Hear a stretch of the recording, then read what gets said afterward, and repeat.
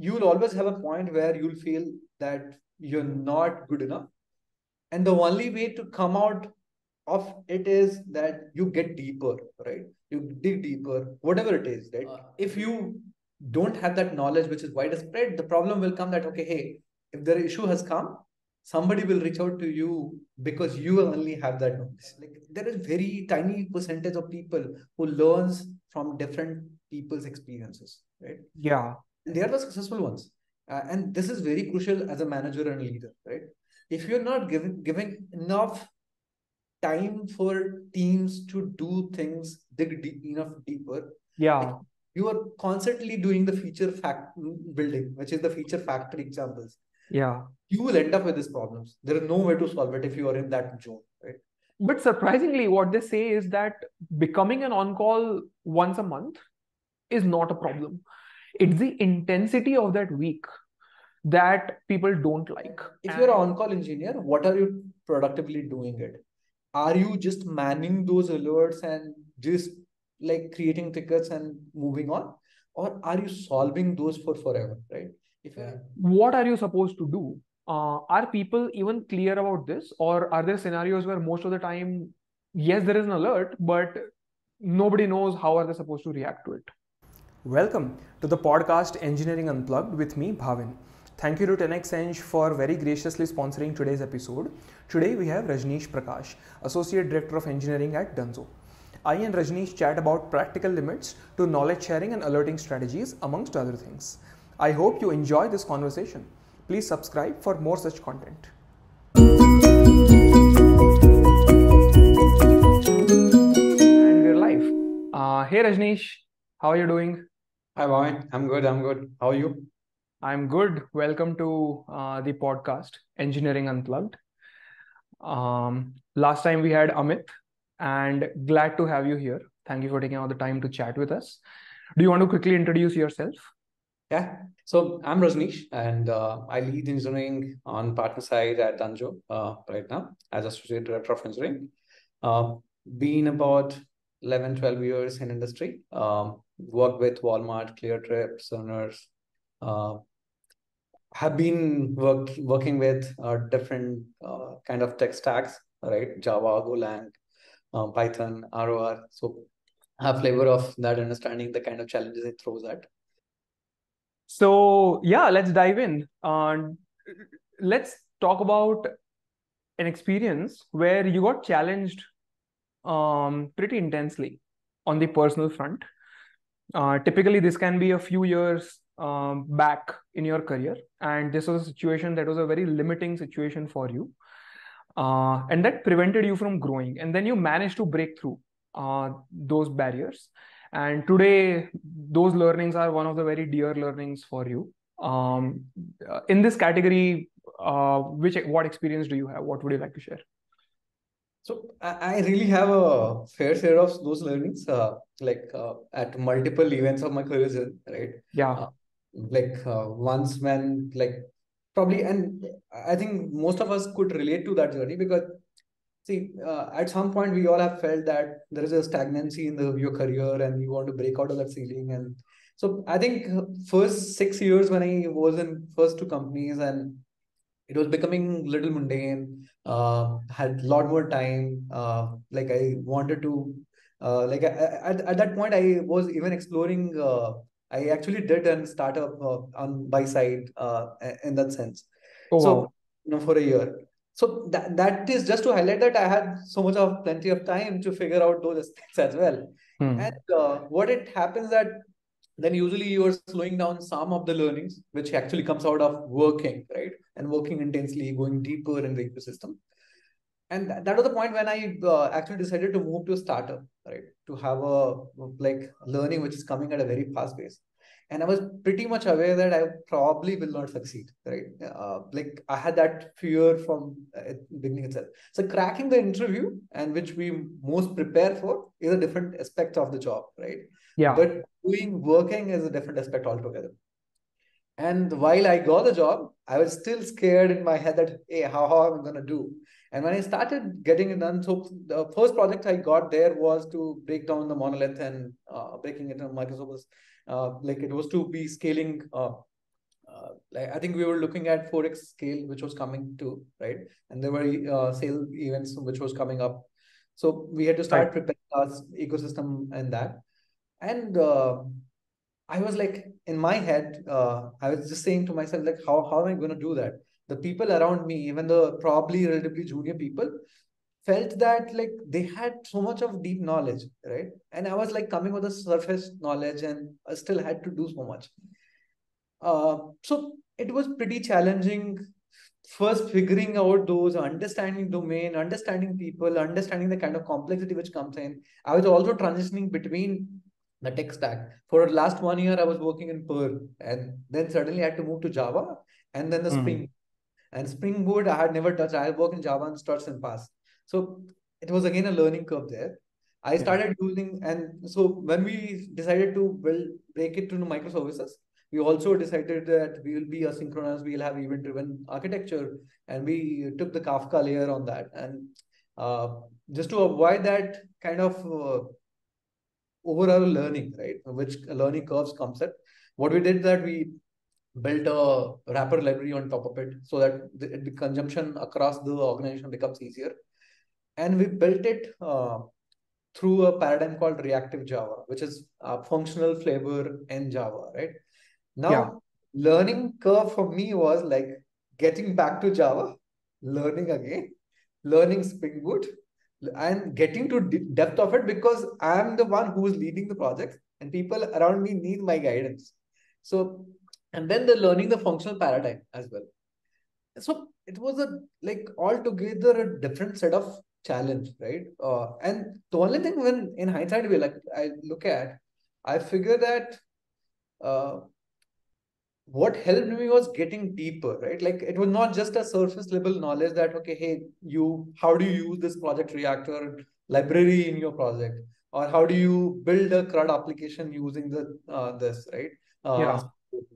It was like what kind of challenges the design would throw, the domain understanding, what is the domain boundary, like when you're breaking down the monolith, what boundaries do you decide for so like I think the whole monolith was capturing the payments entity, the booking entity, all together, right?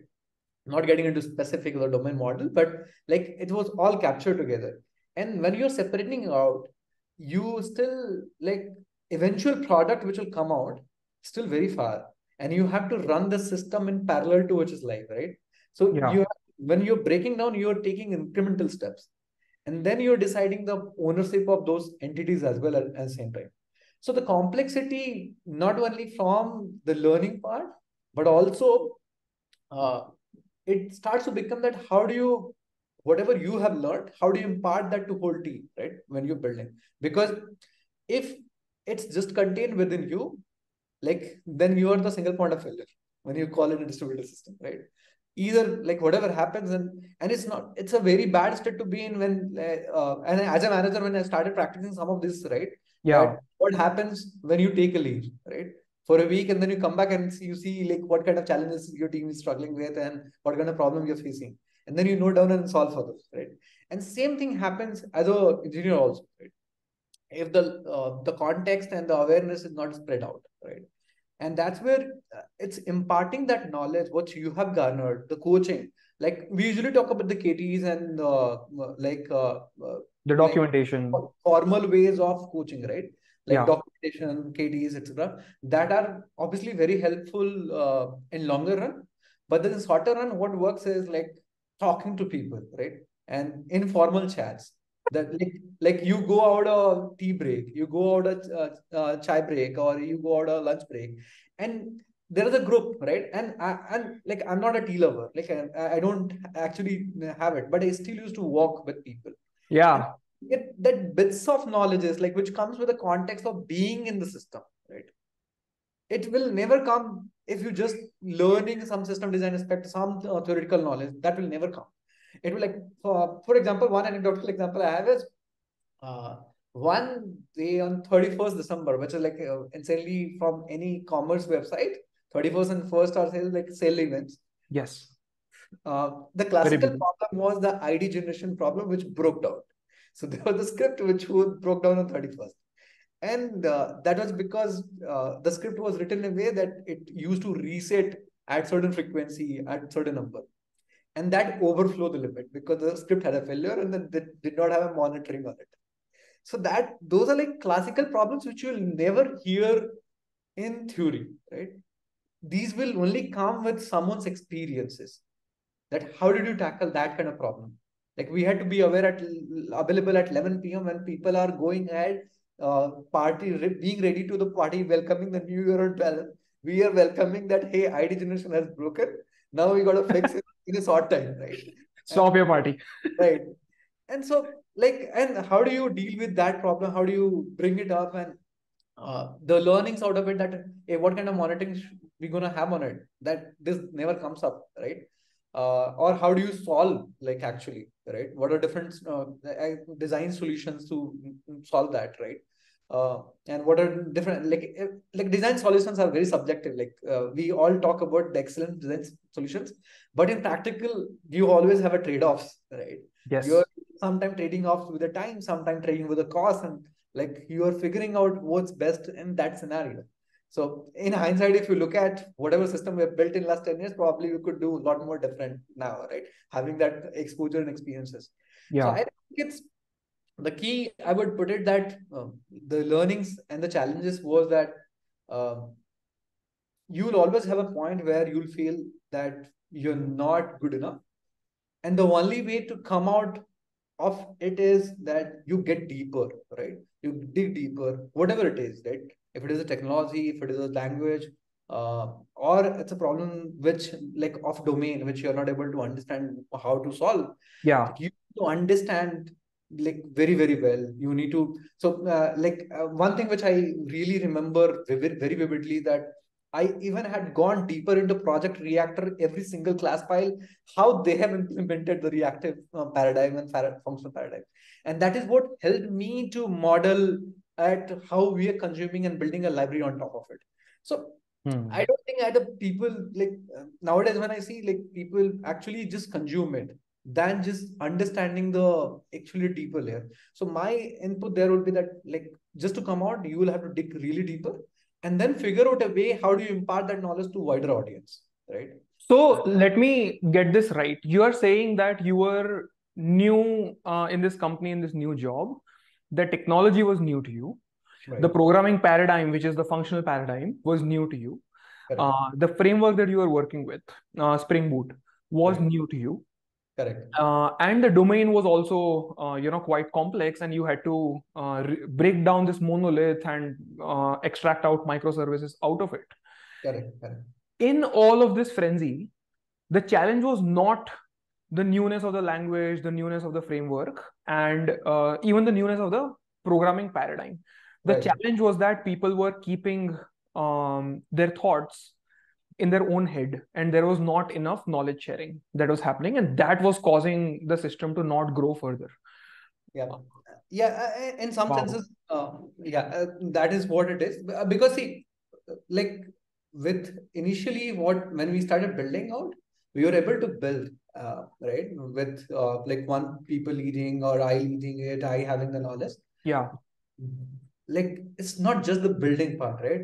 System gonna last beyond that 3 months when you're building, right? And 6 months when you're building, and then you're gonna do a feature addition, you're gonna do the enhancement on top of it, you're gonna do maintenance of it, and that's where that having the knowledge of it will really, really help grow your teams, right? And for example, if you don't have that knowledge which is widespread, the problem will come that, okay, hey, if the issue has come, somebody will reach out to you because you only have that knowledge, if it is not widespread. So it's important that challenge is addressed early on, where you are really keeping that in vision, right? So if you're not sharing, it becomes like things are definitely going to break. That's the nature of the software, right? And when it breaks, if you are the only one who knows about it, then one, you will be woken up or be interrupted from whatever you're doing. But also, it is very stressful for the team as a whole. you might be available, yes, you will answer it, but it just adds to the stress, because the team as a whole now has to come out of what they're doing and jump into firefighting this situation, which seemingly they don't know like anything about, and only one person knows about it. Do you see people make this mistakes today? Mistake of not sharing the thoughts, the mental models of what they're building? I think like to fairs here in last 2-3 years, right? After we have become mostly hybrid and remote, this problem has actually gotten little worse, right?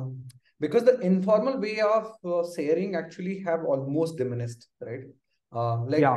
Like when we were interns, when we were like junior engineers, we had a way to reach out to our senior engineers and just ask candidly, right? Yeah, you could just walk up to somebody on their desk, Yeah. just have a chai conversation, water cooler conversation. Like I still remember like my first job, like I had a senior DBA, and I just went to him and asked like, how is this query engine optimization working, right? Like how is this query tuning is happening? Yeah. He was able to explain it, and I didn't have to read any article, and like that still stays with me. Yeah, imagine reading about it for like 3 hours and understanding like 20% of it. Yeah. So like that kind of in last 3-4 years, whatever generation has come in job, right? And at least for like probably a year before COVID, right? Yeah. I think they haven't experienced that sort of informal imparting of knowledge. And that's the biggest risk I see at this point. And the biggest problem statement that we should address in some ways. But like and also the second set of people which I see why this is a problem for that, obviously it's remote, it's wide, and the second is people are mostly worried about like, hey, am I building system from scratch, right? And and that is only because they get a lot of breadth, right? Because you need to write repository layer, you need to write the data layer, you need to write the access layer, like all of those, right? And you need to choose like different technology stacks and different technology elements. So your breadth really, really increases. And that's what people have assumed that is the only way of learning things at a very rapid pace. It does though. It's not, I'm not saying that it doesn't do. Yeah, for sure. It doesn't give you the deeper knowledge. And then what happens that you become in the cyclic chain that, okay, hey, I've learned this project. Now I need to move on to something shiny again, right? Like you're not getting to depth of like problems which you can actually surface by being at the same problem for a consistently longer period of time, right? And that is what I see like the some people who have stayed like in some organizations, right? Like people have stayed for 4 years, 5 years, and they know these kind of problems. But like only that gets uncovered when there is an on-call issue, there is a SOS which comes in, and they are called in RCE calls, they're called in that SOS calls, and they'll tell you, okay, hey, this is how we can debug. And by then you have lost the half an hour of business, 1 hour of business. Half of the people who are on call are debugging it, they have lost their head by then, right? So it's just because if those people have put in the effort, and that's where I feel the understanding the responsibility, that what is senior engineers, what are the architects' responsibility, right? We always talk about building things from scratch. Correct. Yeah. So we always talk about this coding and non-coding architects, right? Like how much one should code, right? Yeah. I don't think in my head, at least in my principles, I don't think there is a contrast to it that you should be coding or not coding, right? You can be coding. You should be able to coding is like by default, that's the competency you should have, right? Yeah. If you're not choosing to code, like what are you doing, like is important. How are you spreading that knowledge to your teams, right? That is the key as a senior engineer and architect. Like what are you doing, how are you putting the checkpoints that everybody is understanding, everybody is developing that kind of the learning which you have had over the years. Like otherwise, what is the difference between a engineer who has 2 years experience and other 4 years?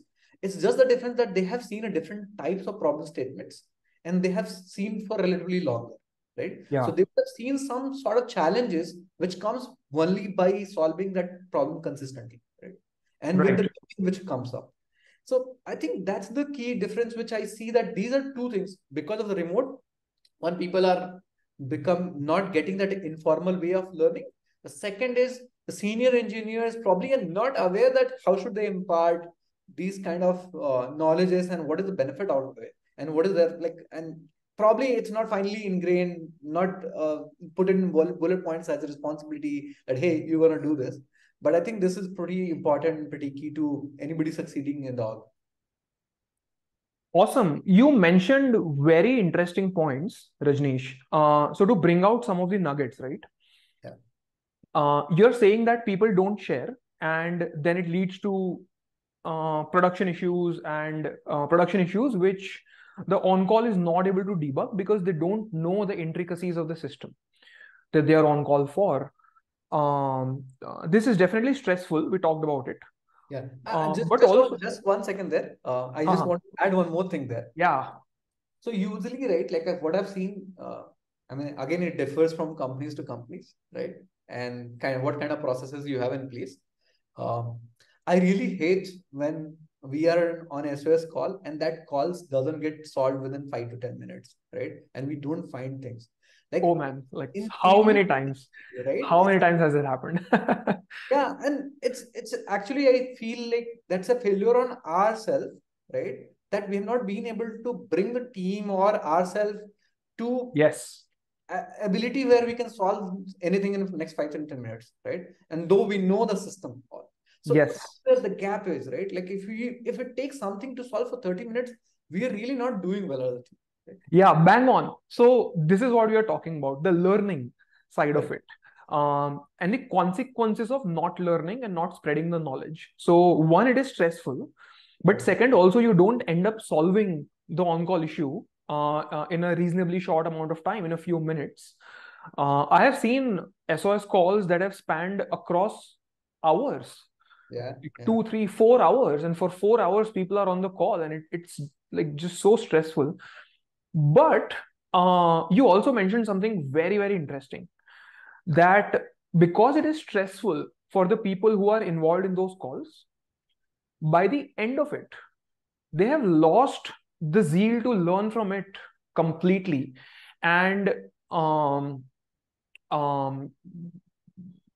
in most cases, people don't end up learning even from those on-call situations. So one thing is to proactively share your knowledge, right?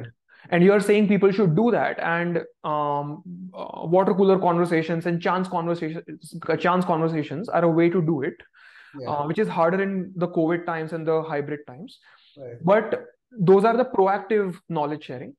When the chance interactions through SOS calls are happening, and you actually have a chance to learn even in the hybrid settings, because you are forced into those situations, people don't end up learning because they are consumed into the stress of it, the stress of not knowing, and then solving. Why do people not share? Like, why? I mean, this seems like a very obvious point, right? Why are people repeating this same behavior again and again? What do you see as a limiting factor or limiting belief? I don't think it's related to individuals, right? It's also they need this formal coaching. So a lot of times when we say, right, that like, hey, we should learn from others' experiences, right? But most often than not, all of us actually make those mistakes and learn from those experiences. And we don't end up, like, there is very tiny percentage of people who learns from different people's experiences, right? Yeah. And they are the successful ones, right? But still, like, the wider audience, 80 to 90%, to my belief, is like, still you tell them like, hey, this is not the right direction. They will do that, they'll learn from it, and that learning will stay with them. So I think it's somewhere that factor also at play, that people, unless they get into such situation. For example, I'm talking about these problems now, right? When I have had experiences of these problems facing myself as IC, as a manager, and as a leader, both, right? But I'm not sure if when I was like 3 years in IT industry, like I would have reacted and I would have same kind of understanding, right, about it. So I think that's one. The second part is, I think we do need a formal kind of a responsibility tagging, right? And formal. So we always have, like, for managers, uh, we tell that these are your responsibilities, that you got to do the stakeholder management, you got to own the execution, you got to own the people management, right? You define everything, right? Like every competency metrics. For senior engineers, for and like, I'm again speaking primarily probably to the companies which are growing up, right? Because they are still finding the frameworks of, like, how do they build company, how do they build organization, and that's where this formal responsibility tagging, like, what should one engineer be responsible for, what are their metrics, and and how should they be it's not just about drafting a constitution around that, hey, you're gonna do the mentoring, right? It's also about how are you coaching as a manager. How am I telling my team leads that, hey, you're gonna take care, you're gonna talk to teams about this, right? Whatever learnings we have had, like, how are you doing that? Yeah, you have to lead by example. I mean, if people have never seen it happen, you have to do it with them, and then they'll learn. Right. And that's where you are. And the second part is, like, you, as you rightly said, you lead by example, you create that opportunity. And the second setup is, like, how do you create that window for them, right? And this is very crucial as a manager and leader, right? If you're not giving enough time for teams to do things, dig enough deeper, you are constantly doing the feature building, which is the feature factory examples. You will end up with these problems. There is no way to solve it if you are in that zone, right? So you will have to figure out a room, like, as a leader, how your teams find that window, that where they're investing in themselves, right? And that's where these are two key things, like, how are you coaching and how are you giving them that room to grow. I was wondering when you were talking, Rajneesh, that in college, what is the default behavior? Let's say you're going through your engineering college, your BCA, MCA college. Is there a framework, or are there KPIs that tells you that you have to sit with your fellow students and discuss things with them? Not really, but people do it. People naturally end up doing it because the environment allows them that time to do it. They are learning in the same classroom, and then there are lunch breaks, there are tea breaks, and whatnot. There are labs, and you have all sorts of, like, interaction opportunities with people.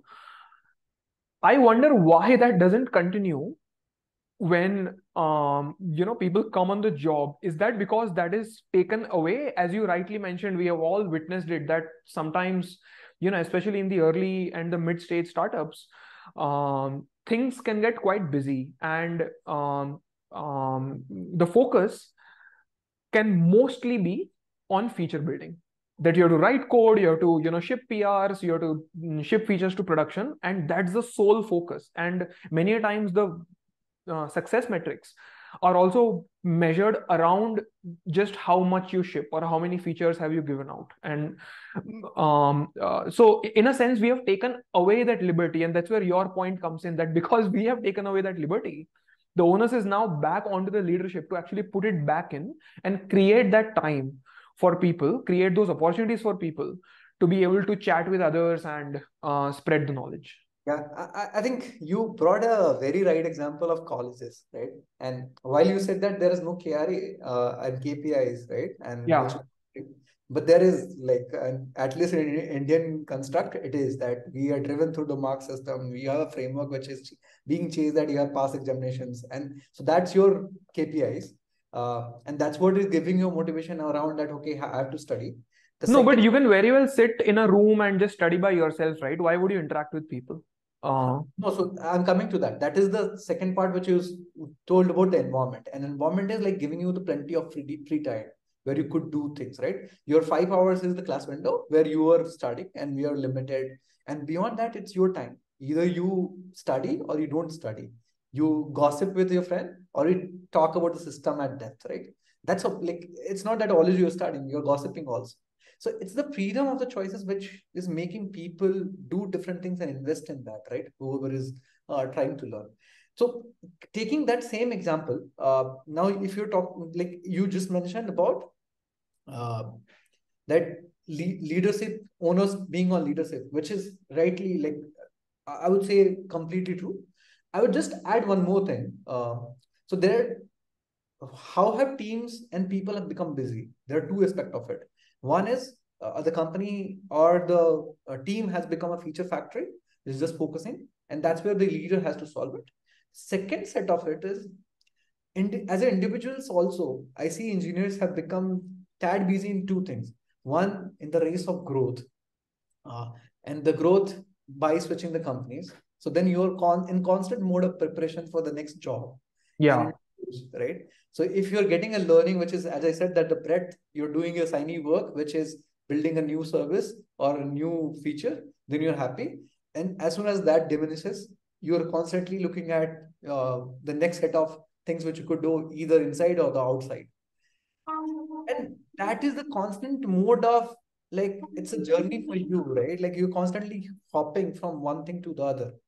And that's where you are, like, not invested too much enough in learning what you have already had at your place, right?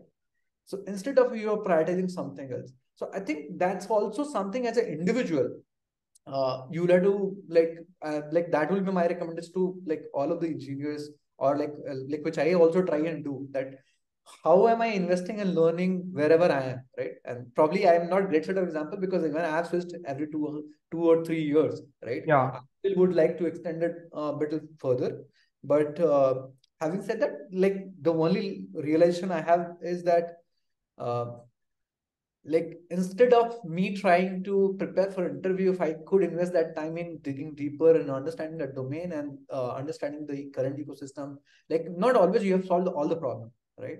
And going wider, going deeper in your ecosystem, I think that will have an insane value add to your growth, right? And I think I heard somewhere somebody saying that we always are in constant trace of this monetary compensation revival, that, okay, hey, I hop, I'll get X growth or Y growth. And that's why we are constantly preparing for interviews. I think if you start thinking ourselves like, hey, like, what is my value proposition today, and what will take me to get to X amount, and what will require me, what kind of skill and competency will require. Like, it could be ownership, it could be mentoring, not just a skill competency. It could be the depth in the same system.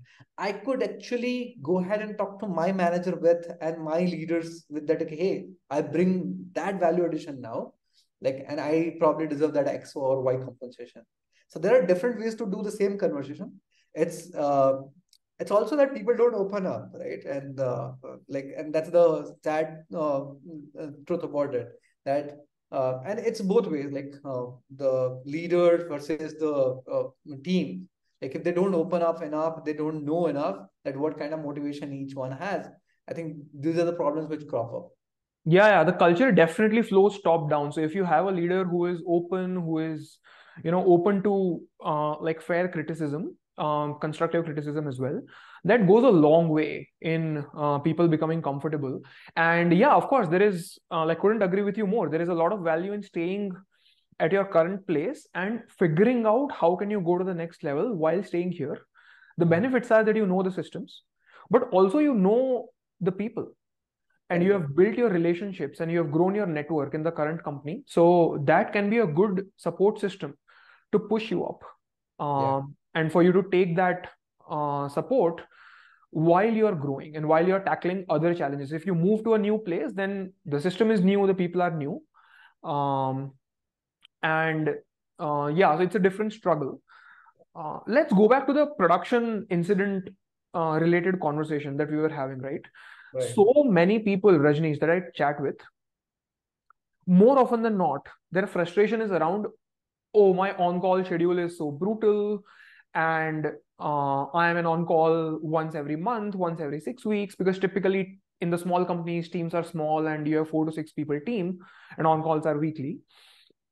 But surprisingly, what they say is that becoming an on-call once a month is not a problem. It's the intensity of that week that people don't like. And it goes back to, as you said, the lack of knowledge sharing that happens, but also lack of sound approach to solving some of these problems. Yeah. Right. And by far, I mean, there are a few aspects to these conversations. One is that it is stressful for people, but second is the amount of time that is wasted. And by far, people waste so much time in just handling on-call stuff. Correct. Yeah. And on-call stuff that could have been very, very easily prevented. Very easily prevented with right set of playbooks, with right set of knowledge sharing sessions, and even water cooler conversations. There is only so much of structured documentation that you can do. So the point I'm trying to make here is the time wasted in solving production incidents. And what would follow from that is, how do you save that time? Yeah. Right. One is to do knowledge sharing, but second is alerting and simple alerting, simple monitoring. Yeah. What are the challenges in that area? I think so. Actually, on-call process is it evolves at a different maturity level with the team also, right? Like the kind of the team which you have been able to build and what kind of maturity level they have and the kind of context, right? Which again, comes from your knowledge sharing and others. But from beyond that, right? Like I have seen some examples that where team actually don't need a lot more context and the on-calls life have been really, really easy. And that's only achieved through like the kind of system health which you can monitor, and like there are proper CI/CD where the code itself is not accidentally moving in, right? And there are enough test coverages which are accidental mistakes are being provided avoided completely. So those are the ways. The second aspect of it is that which is really, really challenging, right? And I mean, as an on-call, what are the things which we look at? One is like operational issues which comes in, the system issues, that is the second category, right? And then third is like the domain context issues, right? To solve some of these system, each of those category, either the operational issues or the system issues. What are the examples? Can you take an example of an operational issue, a system issue, and a domain issue? So, for example, let's say like in any commerce website, right? Yeah. If there was a booking which was happening and your delivery was supposed to happen. Now, on that delivery, if ETA was showing X minute and now suddenly there are the great delta it is, right? Now, you don't know how that ETA is being computed, right? And to solve that, do you need a person who knows the ETA ecosystem, how that is built, how is that being derived, the logic of it, what are different components involved, are there third-party systems involved, do you understand that enough, right? So that's the knowledge part of it. The second is that do you have a proper monitoring system in place, right? That which can detect all of these anomalies and tell you that, okay, these are the problems. So you don't even actually need to debug that like these problems would arise. The systems can tell you themselves that, okay, hey, there is a deviation in how the external system which was giving you the input now has a deviation in what kind of response time or the SLA breaches it is happening. Now, if you are able to derive and connect both operational issues and this, you don't need the domain context at that point. And you can just say that system has deteriorated on probably the third party component. And you can probably raise a ticket, work with that, and you can try and solve and focus on the root cause, right? Then first figuring out, okay, where does the problem lie? Like most of our time spent, you rightly talked about our time being wasted, right? And the wasted is only where we are it's not to fix the root cause, right? If you're able to fix the root cause, that's a right investment actually, right? The problem is the time taken to find the root cause is like huge, and that's the wastage. Every time you will come back to the same thing, right? And if you don't have context, like the next time the new on-call will come, he'll not have that shared context. he'll come and still debug and take the same amount of time before he reaches to root cause. So that's where the two key elements are, like how do you mature as systems where you're monitoring their health really. It's also complex. This as of now, this is a very iterative process, right? That you add some of the like very common understanding alerts, right? What a throughput alert, the baseline deviations, the RPMs, right? And the latency monitoring. Then you add the very specific custom business domain alerts. And then you would have missed out where the coverage is not 100%, right? And then you missed out on some usage alert, and that is causing something else, right? And so it's very iterative in that sense, but at least having fair share of monitoring setup on the quality gate side, I think that's a really helpful to reduce this. The other way beyond the monitoring is like how are you actually investing that on-call time, right? And this applies to like as a manager, as a leader to individual, also as an engineer. That if you're an on-call engineer, what are you productively doing it? Are you just manning those alerts and just like creating tickets and moving on, or are you solving those for forever, right? If you are able to do, then probably you are diminishing the kind of the on-call issue which will keep coming, right? Yeah. And that's the kind of right intent to solve and be on call, that at every single time I'll reduce the kind of on-call issues which comes the next week. Right? So are you bandaging the current situation, thereby solving just the current instance of the problem? Or are you solving the pattern of the problem, thereby eradicating that pattern for a foreseeable future? Right. Let's go back to the three types of issues that we talked about. Operational issue, system issue, and domain issue. The domain issues example was that, let's say there is a domain level number that is being computed, let's say an ETA for an order getting delivered. And that number is getting computed, but it's wrong. So there is no exception in the system, but the number is coming out to be a clearly wrong value. And somebody needs to debug that. That's an example of a domain issue. So typically, let's say a customer or a support team, maybe a business person who is testing the app is going to raise such an issue. A system level issue is, as you mentioned, that an API's response time is going beyond a certain threshold, or the CPU utilization of a database is going above a certain threshold. These are typical system issues.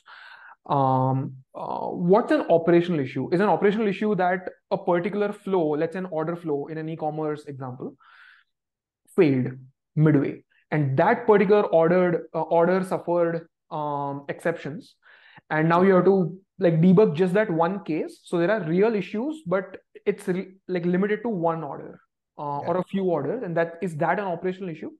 Yeah, I think it's a thin boundary at operational domain, right? So I would keep it a mixture. Operational there is probably like, let's say, so every product which you have built has an end user, right? And has a supporter ecosystem. Like if you are a marketplace, like there are probably supply economy on the ground, the support system which is there, right? If so, user being impacted is one thing, right? The other is where like your support ecosystem is not able to function to serve users, right? And like it could be like your operators if you have to help them out, right? It could be your like, let's say if you are in store, or you are like if you are a travel booking system, like let's say in that case probably your booking agents which they're facing the issues, right? So inherently your users are impacted, but this is because your support ecosystem is facing challenge, right? So those are also the operational issues. And so now more real time in nature to be solved, right? Yes. Because those are urgent. Like there is a business revenue loss, there are user trust loss, and all experiences which are going for toss. So I think that I would put it as a operational issues. Okay, so now let's go into the nature of these three issues.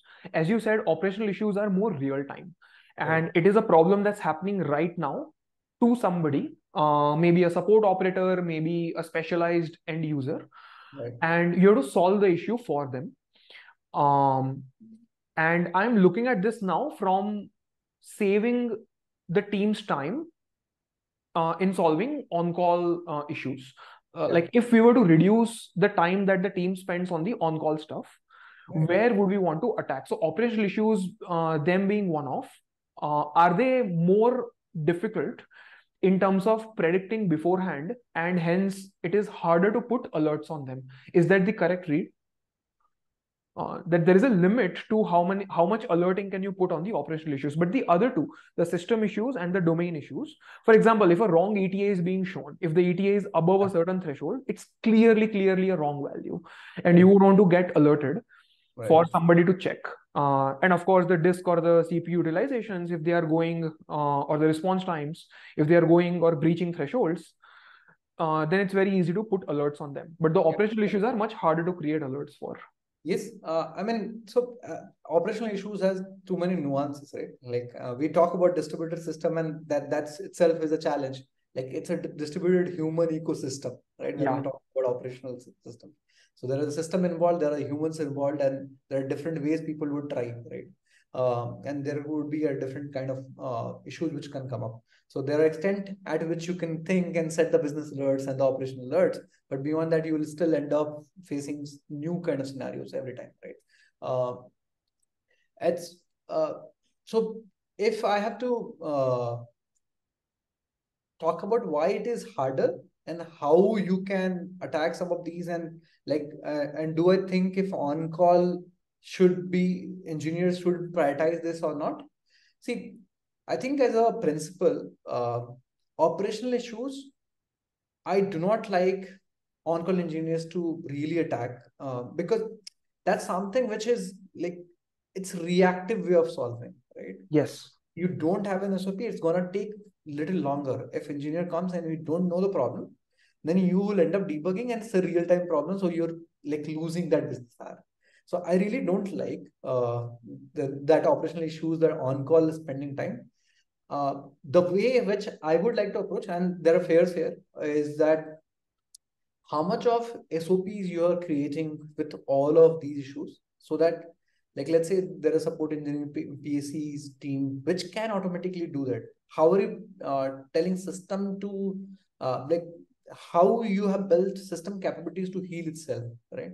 That those issues do not crop up the next time, right? So that's another way of thinking, right? That, for example, let's say there was operational issues because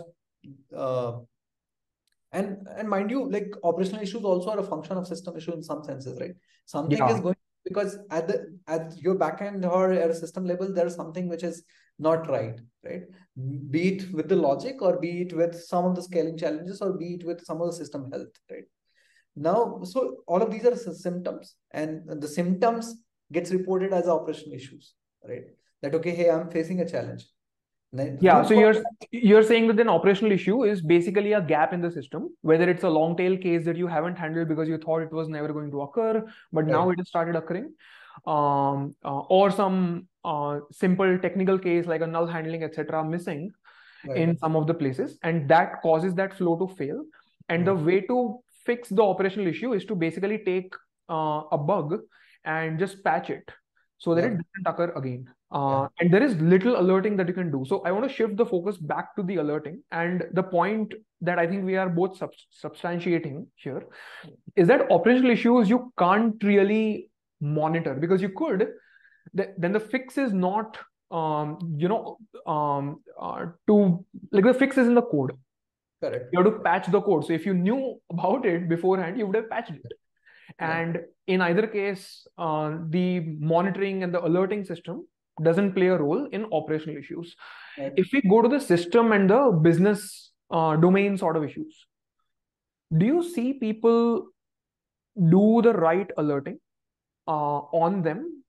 I mean, like, do the alerts exist? And if they exist, if they don't, like, that's a whole different problem by itself. But if it does, then do people know how to respond to those alerts? Let's say let's take a very simple example. A particular API response time is more than, the historical P95 is 30 seconds. And for last 5 minutes, the average response time is more than, I meant 30 milliseconds. And for last 5 minutes, the average has gone above the historical P95. So now the average is more than 30 milliseconds, and you get an alert. Right. Another example could be that a database CPU is beyond 80%, and it has sustained 80%, more than 80% for about 5 minutes, and you get an alert. Yeah. What are you supposed to do? Are people even clear about this, or are there scenarios where most of the time, yes, there is an alert, but nobody knows how are they supposed to react to it?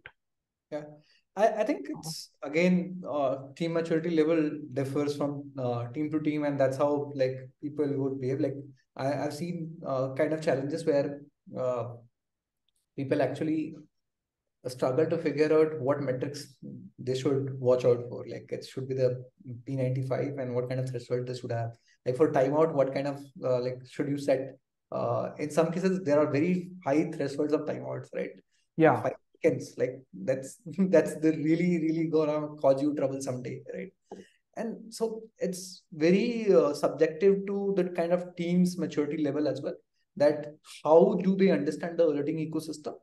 How do they understand the alerts, right? Like for example, most of the places we either use New Relic or Opsgenie, etc., right? Alerting or PagerDuty, right? Which pages the alerts, and then you land into New Relic and you look at the metrics. One part is that understanding what you are measuring. That is one, right? So that's obviously you have to impart that knowledge and understanding within your team and ensure that every engineer is equipped to understand those metrics, right? Like what you're watching out for. The second set is, which is a little tricky to my mind and little difficult as well, is getting the coverage complete, right? Like usually you start with the basic set of alerts, right? And then again, if you're part of Feature Factory, you're not focusing too much on this. And then you suddenly get entangled into like building on top of this, and you have built an extension and you have not built the alerting for it. So every time you are sipping something, are you re-evaluating your alerts? Like, I don't think that happening a lot. And that's the gap, right?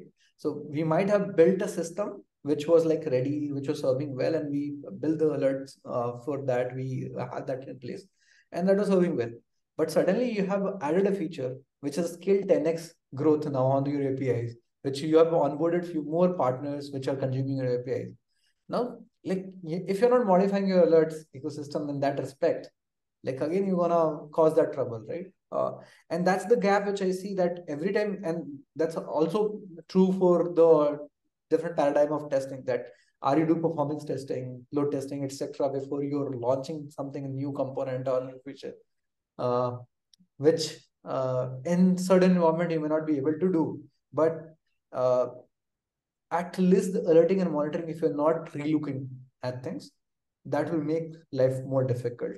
And I think I wish there was a easier way and better way which could automatically do it. Probably with now so much of focus on generative AI, which understands your ecosystem, probably some tool can come up and bridge this gap, that which can automatically regenerate your alerts and rewire the metrics and readjust.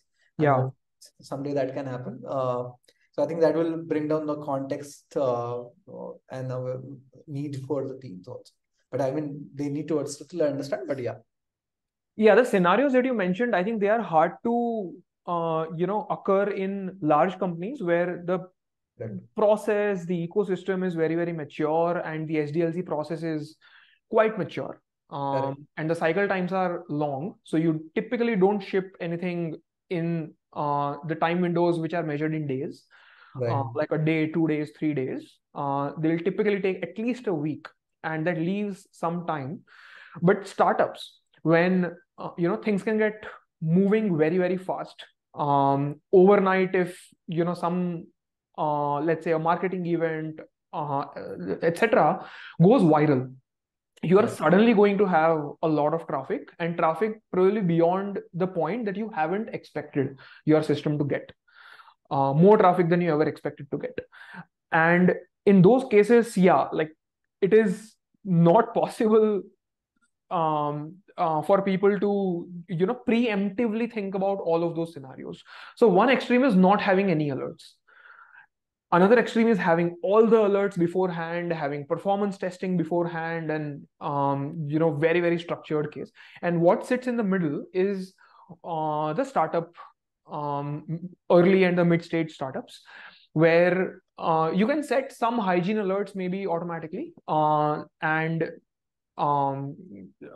what you're saying, and I want to amplify this point, is that when an issue occurs, never let, one thing is to solve the issue, but never let that opportunity slide to set more alerts, so that you don't get reactively pulled into the firefighting, and at least the alert will tell you that something is happening, and go look at it. You don't have to wait for somebody to escalate it.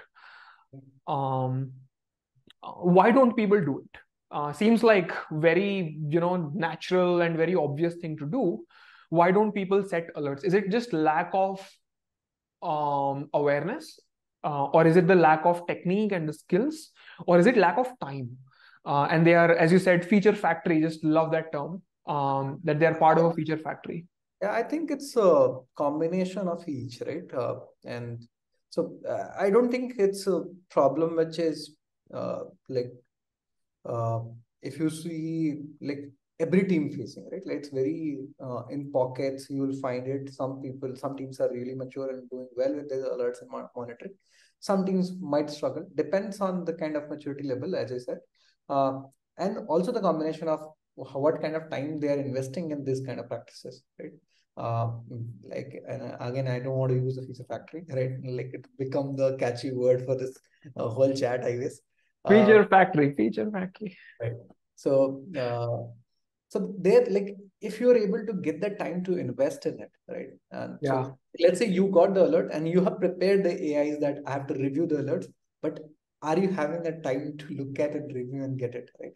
And are you fighting for it? Like, and sometimes, right? Like, and we talked about the owners, license leaders to create that room. It's also licensed senior engineers to fight for these rooms, right? That, hey, no, I'm gonna do this, right? Ask for that time, right?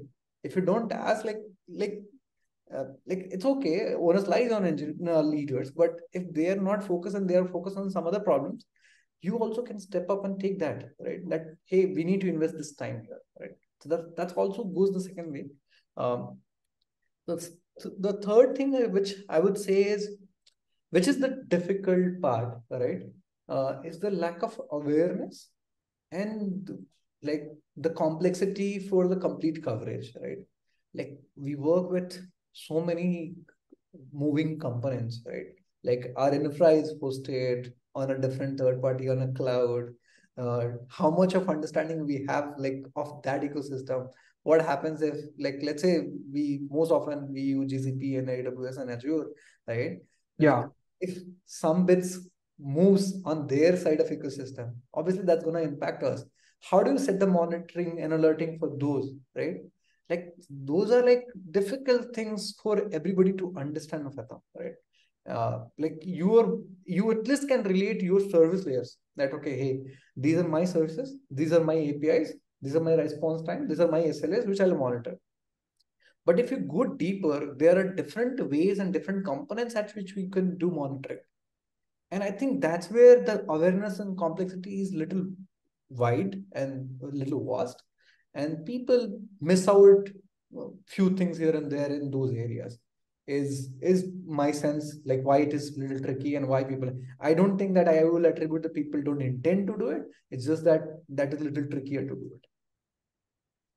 Oh, interesting. So you are saying even if people have the time to set up these alerts, and let's say the understanding also is there, where they understand the AWS or the GCP or the Azure ecosystem, whatever cloud they are using, even then the challenge is not the time or the skill, but the challenge is the breadth. One example is lambdas and cloud functions, as they're called in the GCP world. How many people would know how to set up correct monitoring on your cloud functions and lambdas? The correct way is to first, like, you have to have the correct setup. Let's say you have reasonably good setup and there is some max number of instances that you have set. But the correct alerting would then be that if your invocation count is consistently at that max for a few minutes, that's a red flag, because the auto scaling of the cloud function is choking because it's consistently at the max, and there is a good chance that there is more load behind it. So you are soon going to see lags in that asynchronous processing. And what you're saying is that there are now so many components. A few that I can name is APIs, of course, the APIs, then the databases, caches, different types of databases, different types of caches, then the pub subsystem, the queuing system, the asynchronous monitoring, asynchronous processing, whether it is Lambda or cloud functions, and then there are batch systems, Spring Batch or Celery, where there are workers, and basically the breadth of this is so wide that and it's an evolving ecosystem. So breadth is one concern, but these components are also getting new capabilities every week and every month. And how easy or hard is it for an engineer or a team of engineers to keep up with those responsibilities, those feature sets that these components get over time? And that makes it harder. A natural step would be to have some sort of a default set of alerts for each one of them, right? Out of the box. I just said that, like, I'm hoping that probably at some point with all of this evolution in Gen AI, probably, and before that Gen AI, like as you said, there could be a default alerts for each kind of this KPI and metrics. That's one. But like the more nuanced would be very subjective, which can understand your ecosystem and then try and adjust its alert for like default thresholds also. So I think if that comes up, probably gonna be really, really helpful for all the ecosystem. What would this product typically do? So as I'm thinking more, one, it'll help you set the alerts. But I think reviewing the alerts is also a hard part, where if creating the alerts itself was hard, being able to review them periodically is going to be even harder, because how would you even enumerate on all of the alerts? Half of them are going to be in your cloud, half of them are going to be in your APM system. The APM system itself can be very distributed. So maybe for most of it, you're using New Relic or Datadog. But then some of it is on a custom Prometheus with some custom Grafana and some alerts around that Grafana also, and just all over the place. So the second help that this automated system can have is just centralize the alert management in one place, and people can at least get a starting point of what all alerts exist in my system in this one place, and get going from there. Interesting, very interesting. What else? Covered quite a bit. So we started from the challenges that you were facing, which was like the biggest challenge and the limiting sort of a situation was that people were not sharing the knowledge. And that caused increased MTTRs for production issues. And from there, we talked about the factors which causes on-call teams to get burnt out and get stressed out, and how to prevent it, and what cultural aspects prevent them from doing those good things, and the importance of alerting, which you can do, like, which is a preventive sort of a measure to ensure your system's health, and why people don't get time, which the breadth of the components is like a challenge. If the competency and the time is not the challenge, then the breadth is definitely a challenge. Right. Wow. Yeah.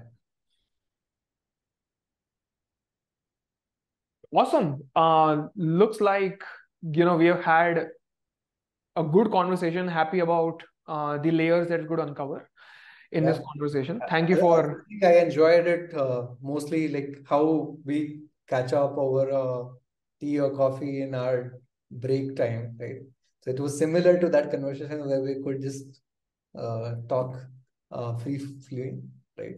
So really enjoyed that, like talking about the kind of we also I think we had a kind of share kind of problem statements where we have faced these kind of issues, and Yeah.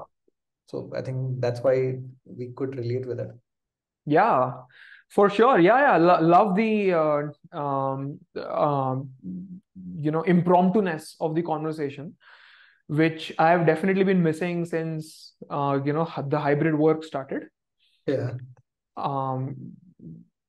Very interesting, and thank you for taking out the time today.